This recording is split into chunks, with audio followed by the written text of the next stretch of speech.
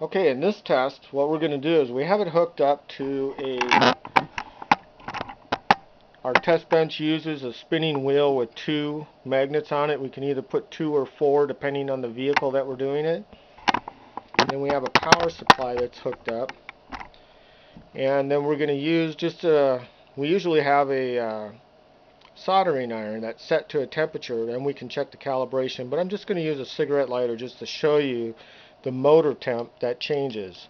So the first screen is motor, the second screen is air, and then the third screen shows you the average, min, and max, and the maximum temperature of the motor. So on the first screen we're showing 67 degrees, and if I just hold it with my fingers just for a few seconds, it changes. It's up to 71. So now I'm going to turn on external power, and you can see I'm running 41.3 volts, and this is a variable power supply. And I have the low voltage set to 41, that's the yellow LED, and the danger set to 39. So when I reduce the voltage, and right at 40, we start getting a yellow LED that tells us that we're running out of batteries. Continue to decrease the voltage below 39, and now I get flashing LEDs for it's time to stop because your batteries are dead. If the LEDs go solid, those are warning indicators for temperature, which presently I have set to 167 degrees for danger and 149.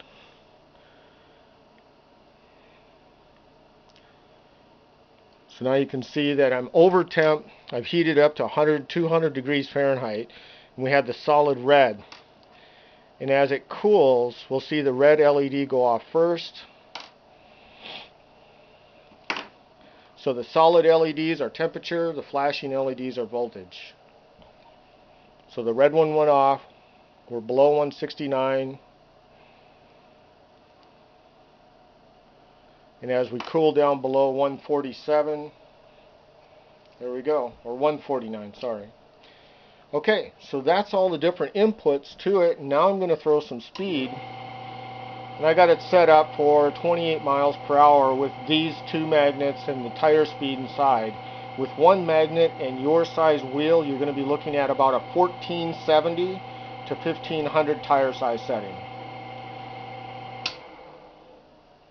Okay, that concludes the video. If you have any questions on setting up these screens, please give us a call or send us an email at info@edt-xray.com.